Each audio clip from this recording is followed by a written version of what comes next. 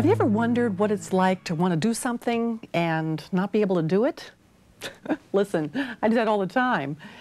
Because of a diving accident that paralyzed my hands and legs, I've got to sit in this wheelchair every day. So sometimes when I watch kids jumping and playing or dancing and swinging, I think about what the word disability means. Now, that's just a fancy way of saying that there are just some things a person can't do, or see, or hear, or even think. So let's play a game for a moment. I want you to imagine, just for a little bit, that you can't stand up to salute the flag, or you can't hear your favorite songs on the cassette recorder. What would it be like? Some of my friends played this game. They all dressed up in bandages and braces and pretended that they were disabled. Now, it's hard not to be able to bounce a basketball or climb up on monkey bars. When you're disabled, everybody needs friends to help. Da da da da da da. Da da da da da da. Da da da da da da da da. Da da da da. Da da da da da da. Da da da da da da da. Da da da da da da da. Da da da da da da. Da da da da da da da. Da da da da da da.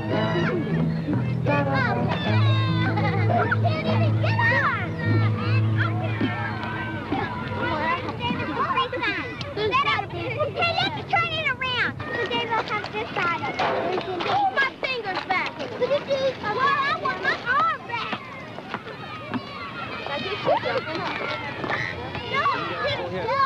Get the guy shooting the basketball right now around the hoop. Go ahead, David. Shoot it up. Shoot it up.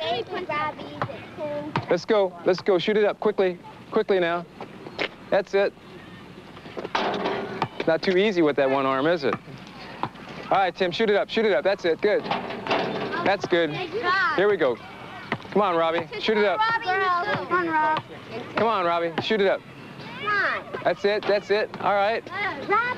Pass it off. Pass it off. Here you go, Russell. Shoot it up. Your turn. Your turn. Keep that ball going. Whoa. Keep it going. That's it. Come on, Robbie. I can't see what I'm doing. Banana. I got to go me banana. Let's go on in now, you guys. That's it. Stay closer. Come on, Joy. Move the wheelchair in. All right, Russell, if you get the door for us, then we can follow in with the wheelchair. That's it. Thank you. Thanks, Russell. Thank you, Russell. Wait a second.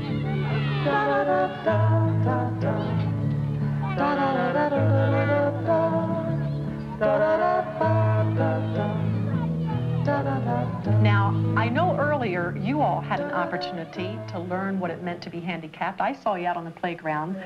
You were out there with your bandages and with your crutches and with your wheelchairs, and I saw it. But Ken and I would like to know what you experienced and what you went through. So can I see a couple of hands? Who would like to tell us? Ken? Okay, William. What do you have to say? Well, when my arm was taped, it was like I know how people, they can't move their arms, and like I had trouble climbing on the monkey bars and stuff. It was hard, wasn't it? Yeah, because I had to go like this, and I couldn't move my arm. You had all your fingers taped, didn't you, with little sticks? I saw you out there. Was it hard to play basketball? Not that much.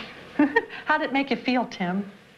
It made me feel kind of weird. Kind of weird. Okay. Were you frustrated too, Tim? Kind of, when I couldn't climb up the monkey bar.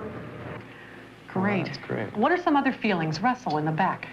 Well, I had my arm brace and I couldn't bend it. I couldn't even lift it, and it really made you think about it. I mean, you see somebody like on the bus or something and they're handicapped, and you don't really think about it. It's just another person. There's nothing wrong with them. And then when you're handicapped and you can't do something, it makes you think about it. Now, if you all had to choose one word to describe how you felt, what word would you choose? Let's see, Sonny, why don't you tell us what you feel? Terrible. Terrible? Terrible. What other words? Sean? Miserable. Miserable? How about you, Sue? Frustrated? That's a good one. Oh, that's a good word, yes. Hands down, because you've all told us how you felt to be disabled. But the one nice thing about your disability is that you took it off, didn't you? You took your blindfolds off, you put your crutches away, you got out of the wheelchair. But unfortunately, I can't do that. And I'm in this wheelchair, and I've been in it for about, 16 years now, a long time. But let me describe to you a little bit about what it's like to be disabled. Now, there are all kinds of disabilities. There are people who are blind, people who can't hear, people who can't walk very well. Like you. Right, like me, I can't walk very well. But let me tell you just about what it's like for me to be in a wheelchair. First, I broke my neck. Now, I want you to feel the back of your necks. Feel those little bones back there? Okay, start right at the bottom of your skull and count down 4 little bones. 4 little bones. Right back there, right back here. Right. Now, see that 4th bone? Yeah. That's the one I broke. Now, what do you all think it means to break your necks? Yes, Timmy? Like it's a spinal cord to your body that paralyzes from your neck down. That's good. Okay, Timmy up front said there's a spinal cord, and when it gets hurt, it paralyzes you from the neck down. You know when you talk to somebody on a telephone, there's a wire that connects your telephone with the telephone of your friend? Well, what do you think would happen if that wire got snapped? I know. Yes. You can't talk to the telephone. Right, you can't talk on the telephone because the message doesn't get through. And that's kind of like what happened to me when I broke my neck. It's almost as though my cord, the wires in the back of my neck snapped, and the messages could no longer go from my brain to my fingers or from my brain down to my feet. So although my head is telling my legs to move, the message can't get through because the wires have been broken. And that's just part of what it means to be in a wheelchair. Now I can't move my feet. I can't move my legs. I can't move my fingers or hands, but I can move my arm a little bit. Now, one nice thing about being handicapped, though, is when you have friends who understand. And I love it when friends come up to me and greet me. You've got any suggestions on how to greet somebody who's in a wheelchair? When you greet someone in a wheelchair, it's not any different than greeting anyone else. And I think the real key for everyone to remember is that you greet them as normally as possible. Okay, we have some real neat friends who are in wheelchairs. And again, they're not any different than you or I. Let's go on and talk a little bit about some of the things I can do. We've talked about the things I can't do. Wait a minute, put your hands down because we want to show you some things first. I can't use my hands, can I?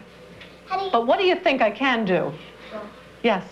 You can draw. I can draw with my mouth. You want to show them how we do that? Let's do that. Great. This is going to be fun. Oh, how do you But now paint? I must tell you, when I was first injured and couldn't use my hands, I didn't like the idea of putting a pen in my mouth. Oh. Okay? Now see, what I'm doing is I'm being Johnny's easel and just holding the paper steady so that she can do this. And boy, does he make a good easel. He really does. See? That's how I do it.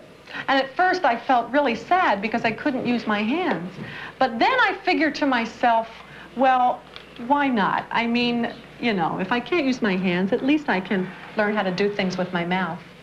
Now, I don't have use of my hands, and I've talked about that, but let's show them why I don't. Now, if we take Johnny's braces off, you see what happens to her hand is it just hangs there loosely. See, no muscles. No muscles. And there's nothing to keep her hand from dropping like that.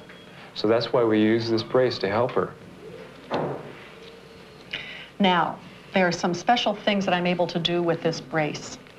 And one special thing is that I'm able to feed myself, just like anybody else. You want to get this fork, hon? And I'll show you how I do this.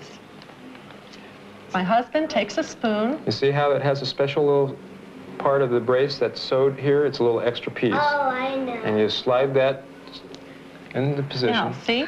Let's pretend I'm sitting at a table, and with real good shoulder muscles, I can scoop up my food, and then with other shoulder muscles, I'm able to lift that spoon to my mouth, and then put it down, and then lift it up. Like that. Okay? Heather? How do you go to the bathroom? How do you go to the bathroom? That's a good question, and one that a lot of people ask. I'll tell you a secret, though. See this bag on the side of my leg? You almost can see the outline. You want to touch it, Ken? Just right in through Right. here. It's a bag, and it's long, and there's a tube that connects to my bladder. And whenever I have to go to the bathroom, thankfully, I've got the bathroom with me. How do people treat you? You know, I just wanted to be treated normal, like most handicapped people. People with disabilities have fears. They want to make friends. They have prayer requests. They have a lot to give and a lot to share. They have a lot to say. And they just want to be treated like anybody else. Well, we're running out of time now. And we have a couple of more things we want to say. Wait a minute, we have something we want to tell you, because you've just been so great. And I know that I like to be friends with people who are on their feet. It means a lot when people come up to me and want to shake my hand or touch my shoulder or touch my wheelchair. It means a lot that they don't stare and don't point. We want you to understand that God's love pours out to all people. Doesn't matter if they're on their feet, and it doesn't matter if they're in a wheelchair. God wants us to love others. How about a couple of hugs? Can I have like one hug? Okay, can I have a hug from you, Sue? Would you come on up here and give me a hug? Oh, that's so neat. Oh, that was fun. We'll tell you. How about another hug? Alvin, you look like you're a good hugger. Don't you think so? I think Alvin's a great hugger. Neat. Big hug. Oh. Oh, that's so good. Did you see that little boy who almost pulled me out of the wheelchair when he gave me his hug? Wow, that's the kind of hug I love getting. In fact, I know you would have given me just as good a hug if you had been there. I can tell you would have had no problem coming right up to me and just being my friend. But may I ask you a question? Do you think you could be just as friendly, just as outgoing with a disabled kid in your church, or the blind classmate in your school, or how about that mentally handicapped kid in your neighborhood? I hope so. I know so. Because with God's help, we don't have to be afraid of people who are different. We are all special. Da da da da da da. Da da da da da da. Da da da da da da da da. Da da da da. Da da da da da da. Da da da da da da da. Da da da da da. Da da da da.